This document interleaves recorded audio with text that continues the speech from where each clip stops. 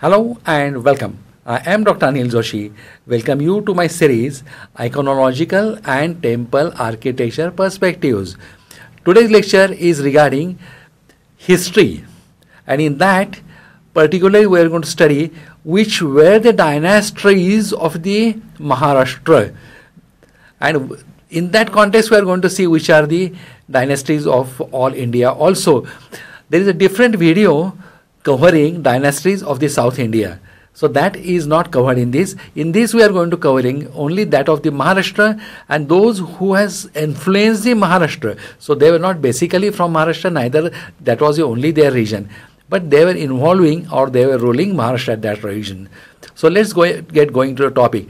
Now why it is important is development of temple architecture has many stages, and out of that it has come from many regions. It is not the single place or not the single school of thought which has developed all these things. It is a merging of the different ideas, keeping in center a basic principle of the temple, how it should be. So it is marvelous to know how the different varieties were developed. That also because of only one thing, principle was same, but everybody has adapted the styles of the otherwise visible to them, and otherwise they liked it, so they implemented in their architecture, but in the context there were certain changes. So for that reason we should know history, we should know the architectural patterns, iconology and other social aspects in that dynasty, so that we'll know the development and that will help us to understand more in detail what is there really when we are seeing at it. Now the history of Maharashtra can be divided into following periods. The first one is the early history. Now early history of the great state includes a short history of few names which we are going to give. It is not possible to give all the names of detailed histories, but we are going to give which were important from temple architecture point of view. So let's come to that. So kingdoms which have been established in the land of Maharashtra, that etymologically divides them from world Marathi, meaning the great chariots drivers, that is the rathas, the people who were master in driving the rathas or chariots or the sarathis. From that the name is derived, because they had the great warriors who were masters in this Sarathya. So the name Maharashtra first appeared in the records of the Chinese traveler Hun Sen in his 7th century inscriptions.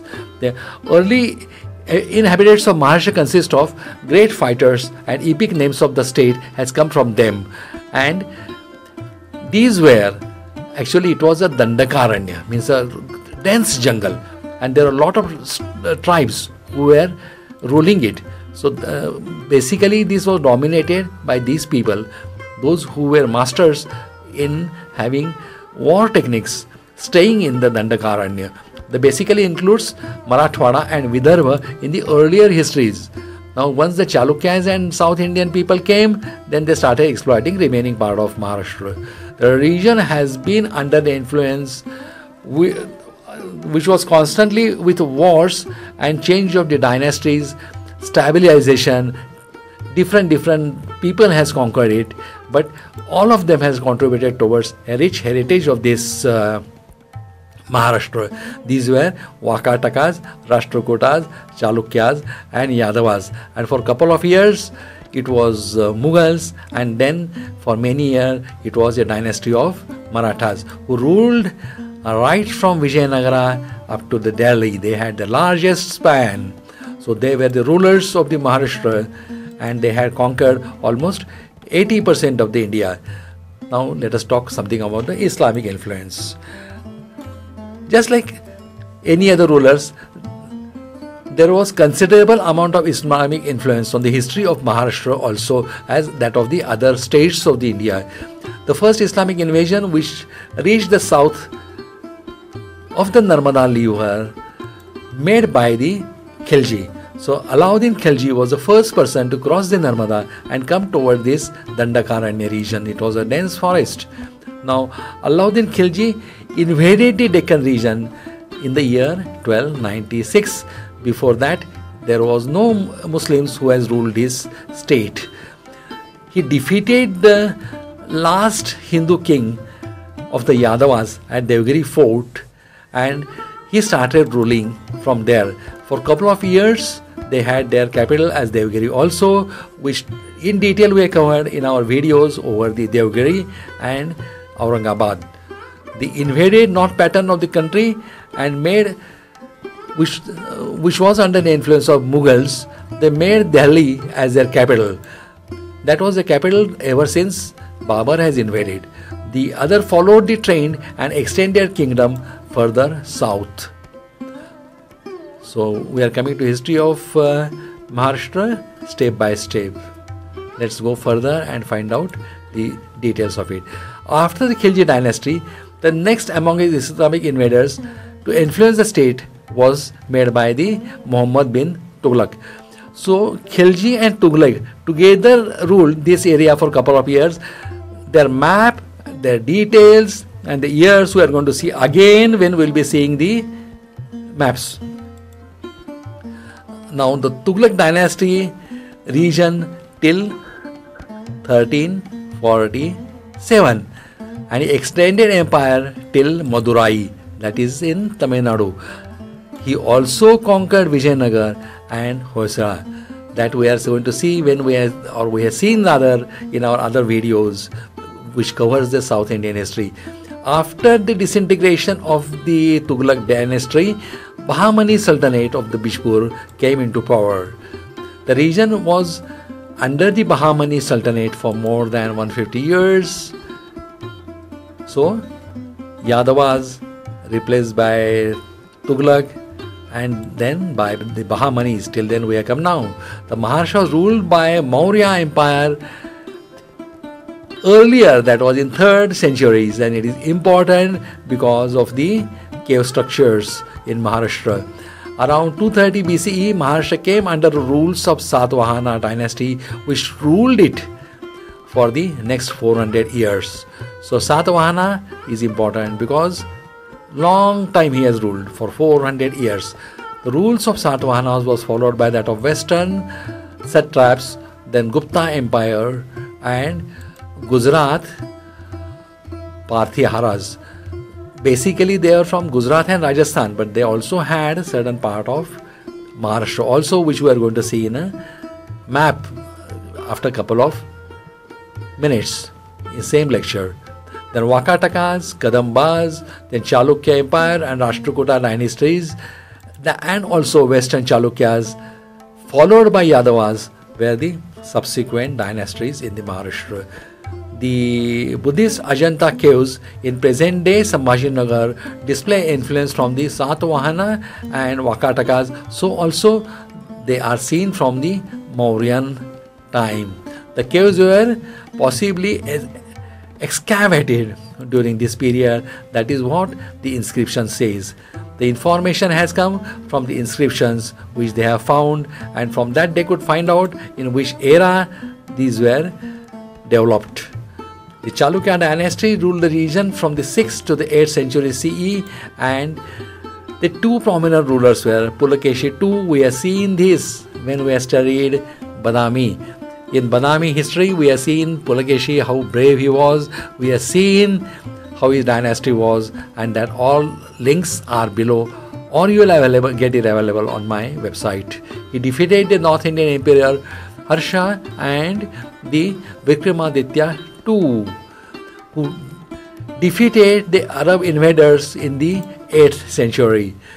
The Rashtrakuta dynasty ruled Maharashtra from the 8th to 10th century. The Arab traveler Sulaiman Mihri describes rulers of the Rashtrakuta dynasty, that is the Amogha Varsha. Amogha Varsha was one of the king, and he said he was the strongest king of that era in the world. So that was his opinion, that the strongest king was existing in this area. The Shilahara dynasty began as the vassals of the Rashtrakuta dynasty, which ruled the Deccan plateau between the 8th and 10th centuries.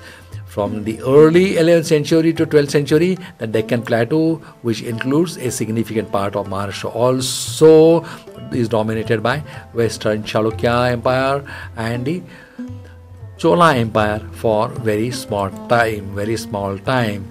Several battles were fought between the Western Chalukya Empire and the Chola dynasty. That we have seen more when we are seeing the Badami and the Chalukyas, their history, their creations and their contributions towards this temple technology. On Deccan Plateau, during the region of Raja Chola I, that was a golden period of Chola Empire, the Rajendra Chola I and Jai Simha, they all were braves and they had lot of part of India as well as abroad. They were not the kings of India, they were kings also extending their empire outside India.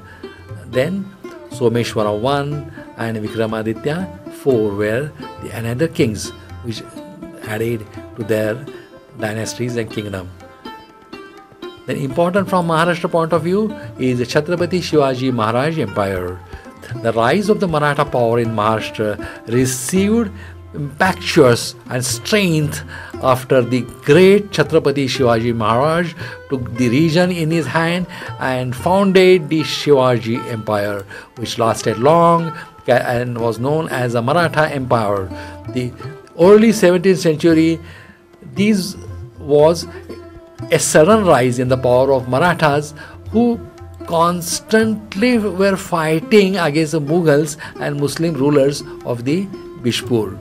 Their causes were upheld by the Yadavas, who gradually dominated alliance with the Bahmani sultans due to their inability to defend kingdom from the Bahmani invasions. There were basically three power centers after Bahmani kingdom was divided into Bishpur, Ahmednagar and Golconda, where the three divisions. They were southern kingdoms in the Mughal rulers under the rules of the Emperor Shah Jahan, who was at Delhi. Only once he visited Maharashtra, that was at Devgiri Fort. They constructed palace for him. What is name of it? It's a Chini Palace, that is at Devgiri Fort or Daulatabad Fort, that was constructed for him. He stayed there for certain days, but that much the only time when he visited Maharashtra. Then Maratha Empire. The beginning of the Maratha Empire in the 17th century AD was the important landmark for the state of Maharashtra. The Maratha Empire was started by Chhatrapati Shivaji Maharaj in 1674 by conquering areas from the Bishpur Sultanate. Before the establishment of Maratha Empire, the cause of the natives was put forward through the Yadavas. So Yadavas were doing fairly well. They had Devgiri as their capital and they were strong enough.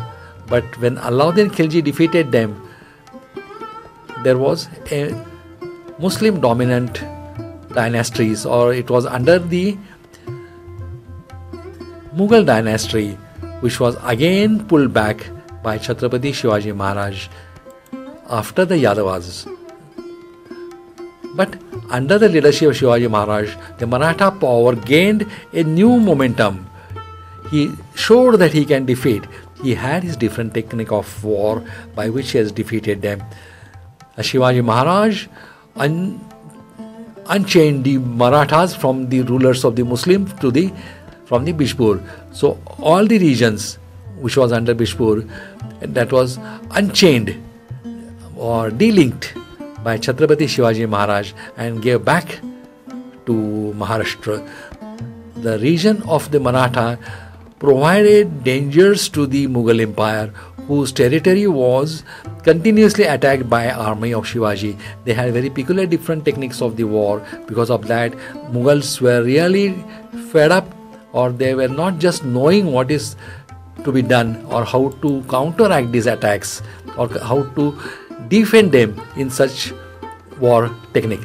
Successful campaign against the Mughal included capturing of the port of Surat, that was also captured by Marathas, that is by Chhatrapati Shivaji Maharaj. 10 years later, Chhatrapati Shivaji crowned himself a king of Marathas, and he was then started nominating as Chhatrapati. After his death in 1680, his two sons, mainly Sambhaji Maharaj and Rajaram Maharaj, both of them ruled the Maharashtra for a significant or considerable duration. So we are seeing the history of Marathas. Right, started from Chhatrapati Shivaji Maharaj, then it came to his sons, the Sambhaji Maharaj and Rajaram Maharaj. Now was the beginning of the Peshwa dynasty era. Peshwa stand for the Prime Minister. They were not the rulers, they were not the Chhatrapatis, they were the employees of Satara, that was the dynasty of Maratha, and they were Prime Ministers of them. As the name suggests, name Peshwa means they were Prime Ministers or the Chief of Army. Then they shifted their capital, not exactly capital, but they shifted their base from Satara to Pune, and they had it there till their end. In the year 1712, Balaji Vishwanath, who was the first Peshwa, laid the foundation of the Peshwa dynasty. He was employee, of course, of the Maratha Empire. The Peshwa dynasty prevented the Maratha Empire from disintegration after the death of Shahu in 1712. So they saw that the dynasty remained intact. The Peshwa dynasty took the Maratha kingdom to a new height and glory during their period from 1712 to 1804. So these were the years when it was taken. Almost 80% of India was under their name. Bajirao I made Pune as the capital of Peshwa rule. It is not called as a capital because he was not the king. It is called as a base. It was a military base. During his regime, the Maratha kingdom had to suffer crumbling defeat at the hands of Ahmad Shah Abdali in the Third Battle of Panipat in 1761. The defeat reduced the power of the Marathas to some extent, to some time, but subsequently they regained it, and it is a well-known fact from the maps that not even a single inch of the Maratha dynasty was reduced after losing at Panipat. In fact, they become more powerful, so that Alauddin Khilji, Ahmad Shah Abdali, or otherwise, nobody could defeat them, either themselves or by their successors. Now 600 BC, one of the 16 great Janapadas by name Ashmaka was in Maharashtra. We are talking way back in the history of before Common Era, that is 600 BC. From 250 to 225, it was ruled by Satvahanas. Now we have to recap. We have seen a lot of things in discrete pattern. Now if we go to real history of Maharashtra in a chronological order, we can trace it back to the Janapathas, that is in 600 BC. Then came the Satavahanas, and then came the Vakatakas. Now we are going to see the steps of the Maharashtrian history. In 550 to 760, it was ruled by Chalukyas, that is Badami Chalukyas. In 973, Rashtrakutas rule came to an end. In 1973 to 1180, it was ruled by Chalukyas, Western Chalukyas or Kalyani Chalukyas. The capital was at Badami. 1189 to 1310, ruled by Yadavas of Devgiri. The capital was Devgiri. They ruled it from 1189 to 1310. Now 1296, Alauddin Khilji, he defeated the Yadavas and took the Devgiri, and Aurangabad, both were taken one by them, and it became a part of the Muslim Sultanate right from the Delhi up to here, because they defeated Yadavas and carried away huge amount of loot, because Devgiri was at time considered as one of the richest empire. Now 1534, Portuguese occupied Bombay, Mumbai, and 1659, Chhatrapati Shivaji Maharaj captured Surat and again certain part of Konkan and around places around Mumbai. So that again became the part of Maratha dynasty. Now after this is the 1668. That is the British government transferred Mumbai to British East India Company. In 1674, Chhatrapati Shivaji Maharaj became the king of Marathas. Then 1680, the death of Chhatrapati Shivaji came. Then 1689, death of Sambhaji Maharaj came. Then 1707, Shahu I became the Chhatrapati of the Maratha Empire. 1720, Bajirao became one Peshwa. This is in particular we are seeing only history of Maratha Empire. Earlier we are seeing that of the entire India and entire the adjacent part of Maharashtra. Now this totally we are seeing here the history of Maratha Empire. Now 1740 was the death of Bajirao I, who was the greatest warrior, and he extended the limits of the Maratha Empire beyond Delhi. Now Marathas captured the town of Cuttack. Nowadays it is in North Pakistan. So look at the extension they had. Maratha Empire, they had the largest span at that time, that was 1756. Then January 61, Marathas lost their third battle with Panipat, but as I told you, not much losses were either to Marathas. The benefits were neither to Mughals, but the beneficiary was British. Now 1775 to 1782, First Anglo-Maratha War has taken place. Then 1803 to 1805, Second Anglo-Maratha War has taken place. 1817 to 1818, Third Anglo-Maratha. These are the different type of Anglo-Maratha wars which were won or lost, or they have settlements. And 3rd of June 1818, Bajirao II surrendered the Maratha Empire to British. And as you know, 15th August 1947 was our Independence Day, when India became a free nation. Now here also we are seeing certain historical aspects of the Kailas temple. Now Kailas temple is notable for its vertical excavation. The carvers started at the top of the stones. So at top of the hill they started, and they came subsequently down. So this is the only example in the world where you will find the construction has taken in opposite direction. The traditional method was rigid, and that was for going from down to up, except for the cave cuts. So this is the marvel, or the top or the highest of the cave cut. Now a medieval Marathi legends appear to refer to the construction of the Kailasa temple. The earliest extent to mention is the legend Katha Kalpataru by Krishna Yajnavalki, that is CE 1470 to 1535. According to this legend, the local king suffered from the severe illness. Then his queen prayed to the god Grishneshwar, that is a Shiva at Elapur, that is the earlier name for Vellore. For her husband she prayed Shiva, and she requested that let her husband get back, let him get cured from the illnesses, and she has taken an oath that once he get well, she will make a Shiva's temple, and she will not touch any food till she sees the kalasha, or the topmost portion of the temple.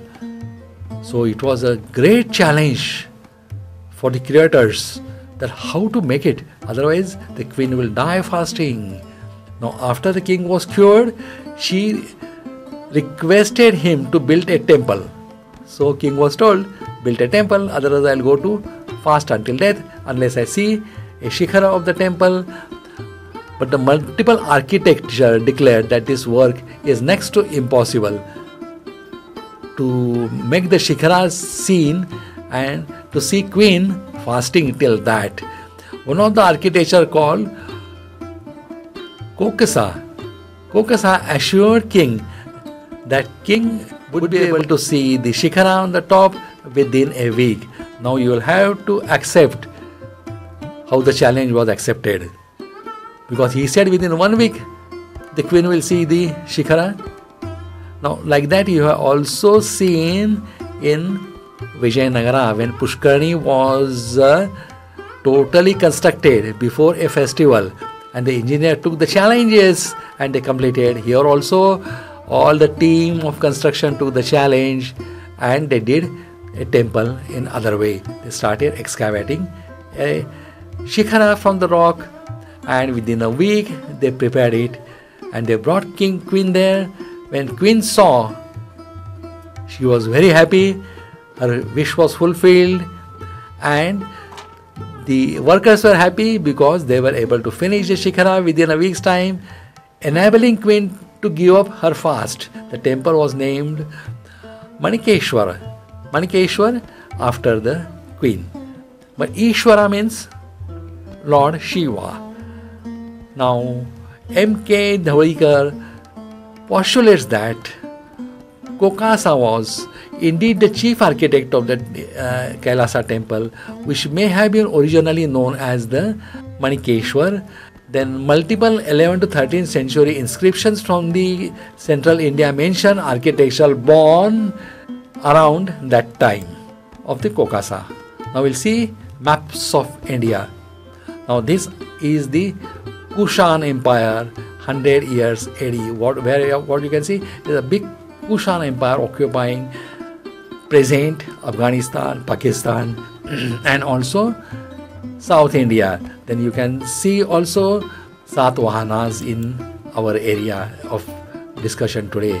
Now here this was a period of domination of Gupta that was called as golden period of the India. During this time literature, astronomy, then myths flourished and they spread out and temples started coming out.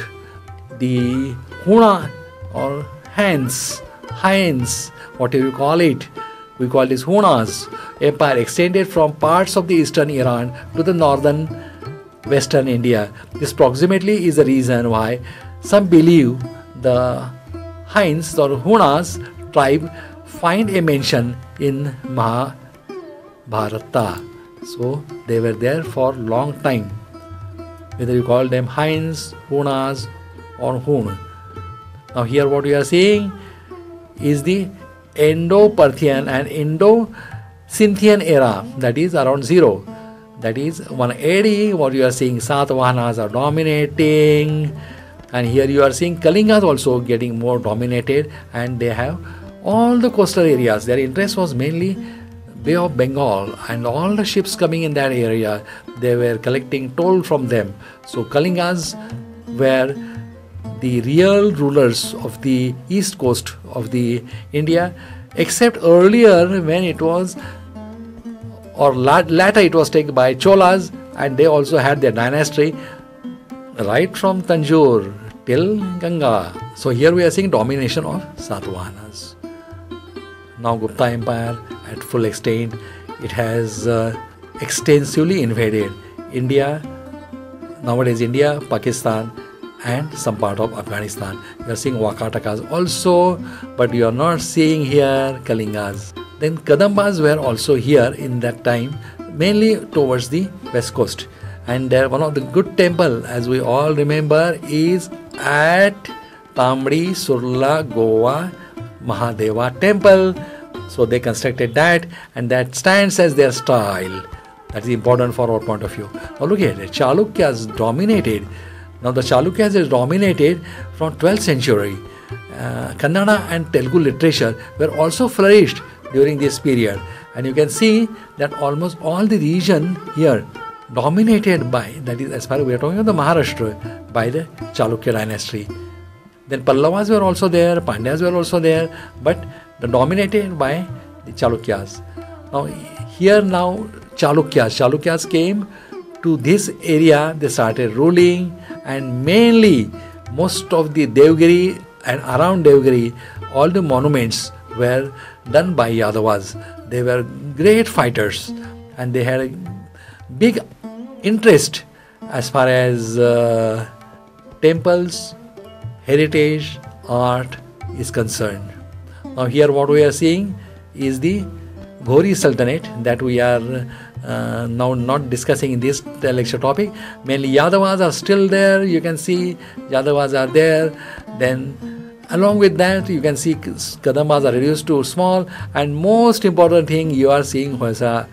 The Hoysala has come here and they have replaced where the Cholas has reduced to small. So Cholas reduced to small because of Hoysalas. Again they defeated Chola, and they also reduced the Chalukyas, though originally they were from Chalukyas, the Western Chalukyas, they originate from them, but ultimately they defeated them.